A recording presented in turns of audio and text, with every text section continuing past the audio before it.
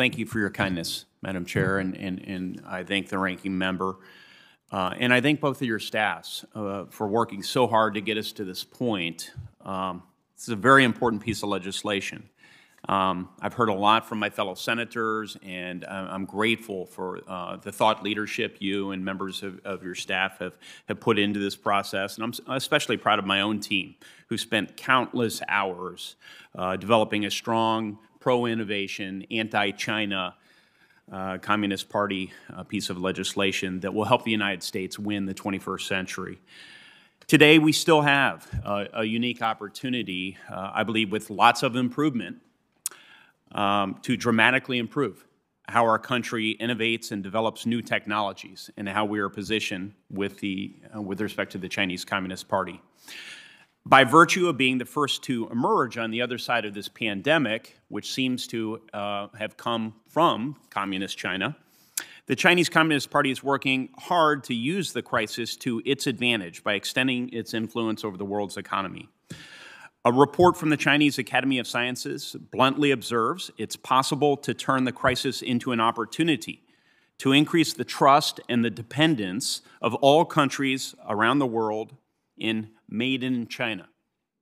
The chairman of China's state-owned National Building Materials Group adds that China will turn crisis into opportunity. It will transform and upgrade and strengthen its position in the international industry chain. There's a seriousness of purpose to the Chinese Communist Party and to their leaders.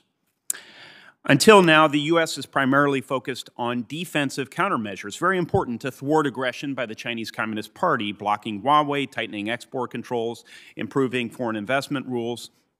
Defensive investment approaches remain important and continue to deserve our firm commitment and attention. But if America is actually to lead the world in the 21st century, we have to go on offense, just as we did in the 20th century. Now is the time for America's elected representatives to constrain our parochial interests. Constrain our parochial interests. And properly work through our assigned committees of jurisdiction and work with our allies and partners and invest in ourselves and give the world a clear alternative to what China presents. With advanced technology and a stronger economy, America can indeed maintain the wherewithal to meet the challenges and opportunities that we face and advance our national interests. So the bipartisan substitute amendment that's been filed by the chair and ranking member for today's markup is indeed the product of many successful negotiations and also, I suspect, some surprises. That's not unprecedented here in Washington.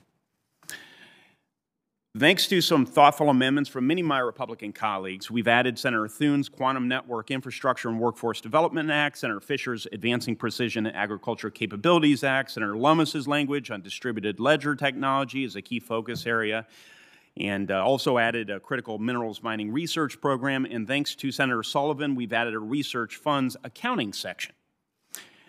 In addition, with input from many members on the importance of this issue, which I wholeheartedly agree with, the subtitle includes a new Title III on research security measures. Now, to be clear, this is an area where I believe we'll need to continue to sand and polish to ensure that we achieve the desired outcome of protecting our federal research investments from China and from other state actors. This is a floor, not a ceiling. And I hope we can strengthen these protections further as this bill moves to the Senate floor. To that end, I'm also grateful for the input of Senator Portman, one of our original co-sponsors, who is working as we speak in the Homeland Security and Government Affairs Committee to mark up a bipartisan agreement on the Safeguarding American Innovation Act, which I understand is likely to be added to the China bill when the various committee components get to the floor. Now, those are just a few examples of the many contributions of colleagues on my side, and I want to acknowledge there are many from my Democratic colleagues as well, and I appreciate that. They've all been incorporated to improve certain portions of this work product thanks to a bipartisan, largely regular order process. Though I'm under no illusions about what might be accomplished in this committee markup, I am mindful of the opportunities for improvement of this bill once it hits the floor and is subject to amendment. Accordingly, I will urge your support for the Endless Frontier Act when we're finished here today. Thank you, Madam Chair.